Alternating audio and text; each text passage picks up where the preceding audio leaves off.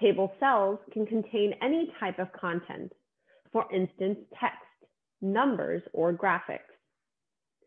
Text can include a single word, a phrase, or an entire paragraph.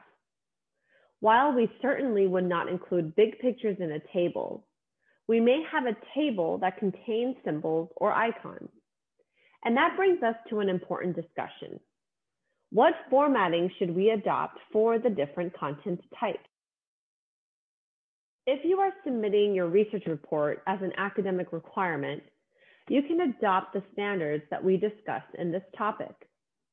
However, your publisher may have established standards for formatting of table content, and you will need to adopt them. While most of them will be similar to what we will discuss, be aware that you will have to conform to their standards. Now, each of the content type will pop up to help you learn more about what format to use within a table.